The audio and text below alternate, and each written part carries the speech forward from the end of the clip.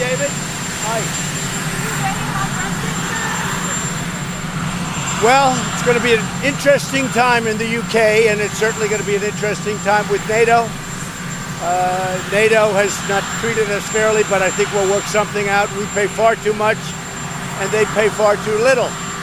But we will work it out, and all countries will be happy. The UK, that's a situation that's been going on for a long time. So I have NATO, I have the UK, which is in somewhat turmoil, and I have Putin. Frankly, Putin may be the easiest of them all. Who would think? Who would think? But the UK certainly has they have a lot of things going on. Have you talked to Theresa May since Boris Johnson left? And do you think I have not. No, I have not. But Boris Johnson's a friend of mine. He's been very, very nice to me, very supportive. And maybe we'll speak to him when I get over there. I like Boris Johnson. I've always liked him. Should Theresa May remain in power? Well, that's up to the people. I get along with her very well, have a very good relationship. That's certainly up to the people, not up to me. On NATO, Donald Tusk, about, half an hour ago, said that you should appreciate America's allies but don't have very many. What do you say? Well, we do have a lot of allies, but we cannot be taken advantage of. We're being taken advantage of by the European Union.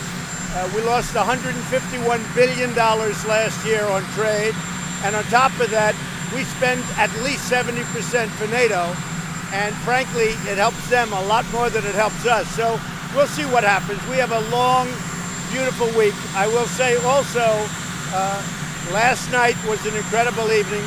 Brett Kavanaugh's gotten rave reviews, actually from both sides. And I think it's going to be a beautiful thing to watch over the next month, but he has gotten rave reviews. I really can't say right now. As far as I'm concerned, a competitor. I think that getting along with Russia, getting along with China, getting along with others is a good thing, not a bad thing. I've said that many times for many years. So we'll see. We're meeting with Vladimir Putin on Monday. We'll see how that goes.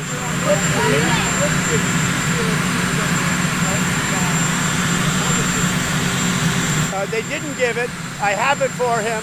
They didn't give it, but it will be given at a certain period. I actually do have a little gift for him, but you'll find out what that gift is when I give it. Mr. President.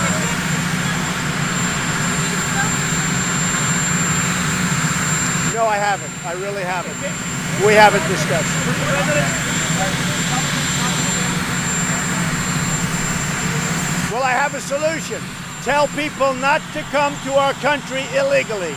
That's the solution. Don't come to our country illegally. Come like other people do.